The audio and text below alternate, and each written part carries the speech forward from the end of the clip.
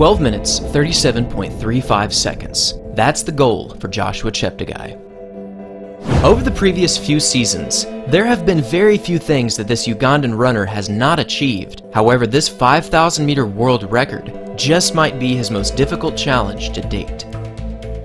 On Friday, August 14th, Cheptegei will run in the Diamond League meeting in Monaco, and directly in his sights is this stellar world record set by the Ethiopian legend Kenenisa Bekele.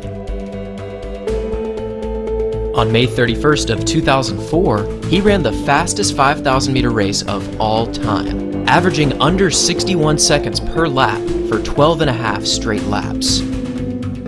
Since 2018, Cheptegei has unquestionably been one of the greatest distance runners in the world, as over the past 2 years, he's broken 3 world records, he's won the World Cross Country Championships, and he won the Track and Field World Championships in the 10,000 meters, all while competing against extremely talented competition. Indeed, the future for this 23-year-old is enormous, but according to both Cheptegei and his coach, the 5,000-meter world record is very realistic, and if there's a time to do it, it's right now. In a recent interview, Cheptegei said, "I was encouraged with my 5K world record in Monaco, and I thought there is no better place or time to attack the 5,000-meter world record than this year. I always tell my coach, I want to become the greatest distance runner of all time. I believe I can do extraordinary things, so this is certainly a realistic goal." These are quite the strong words from this Ugandan athlete, and according to his coach, Adi Reuter, the world record is certainly within his reach. He said that the 5,000-meter world record is a realistic goal. "I can see from his training that he can run a very fast 5K. The conditions are usually very good in Monaco, and I think he can run a world record. Otherwise, why would he be going for it?" Indeed, there is no lack of confidence from Cheptegei's corner, but can he actually become one of only 4 athletes to ever run under 12:40? And beyond that, what are the odds that he can somehow outperform one of the greatest distance running achievements in track and field history? Now, the task of running under 12:40 for the 5,000 will require a superhuman effort. However, Cheptegei has a plan that just might take him into distance running glory. Through the first 5 laps, he is aiming to hit a time of 5 minutes and 5 seconds, and through 3,000 meters, which is 7.5 laps, he plans to split a time of exactly 7:37. After this 3K split, if he wants to break the world record, he'll need to run his final 5 laps in 4 minutes and 59 seconds, which is definitely within the reach of Cheptegei, but considering that he will have to do this after running a 7:37 for his opening 3,000, he will need an almost perfect performance to challenge Bekele's record. This pacing strategy is quite compelling, as it's actually the exact same pacing method that Bekele ran 16 years ago when he set the current world record. Through 5 laps, he split 5 minutes and 5 seconds. Through 3,000 meters, he split a time of 7:37. And over his final 5 laps, he ran a time of exactly 5 minutes, with a blistering final 400 of approximately 57.75 seconds. This method was obviously very effective, as it set a new world record by 2 full seconds. But what is even more interesting about this pacing is that it's also the strategy used by Haile Gebrselassie when he broke the 5K world record back in 1998. Historically speaking, this approach has been very successful. However, these final 5 laps will undoubtedly be very difficult. Thankfully, over the previous few months, Cheptegei's build-up to this world record attempt has been incredible.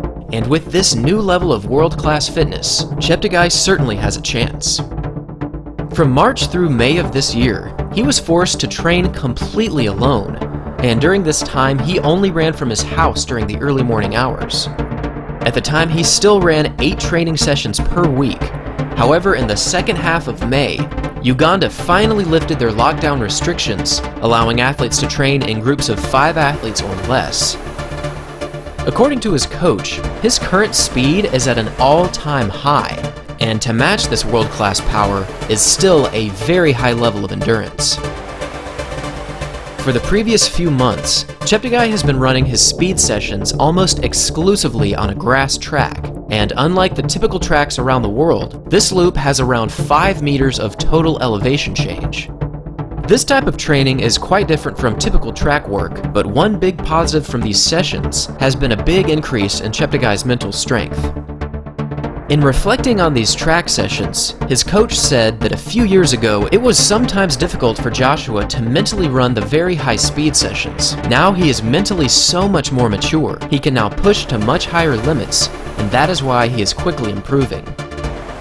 Indeed, his recent workouts have been going extremely well, but it's also very important to remember, he has only raced once this season, and this race was a new 5K world record, where he absolutely obliterated the previous record by well over 20 seconds. This race is the biggest indicator that Cheptegei is possibly in world record shape, and even though this was on the roads, he managed to run incredibly consistent splits, with only a 5-second differential from his fastest kilometer to his slowest. Indeed, running a 5,000 meter race on the track is different from a 5K race on the roads, but still, this is clearly a positive indicator that Cheptegei is ready to run a fast time in Monaco.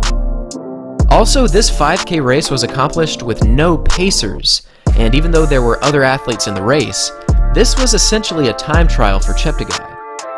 With his new incredible fitness, his mental strength, and hopefully the proper pacing strategy, Cheptegei's chances of running a world record in Monaco are actually pretty decent.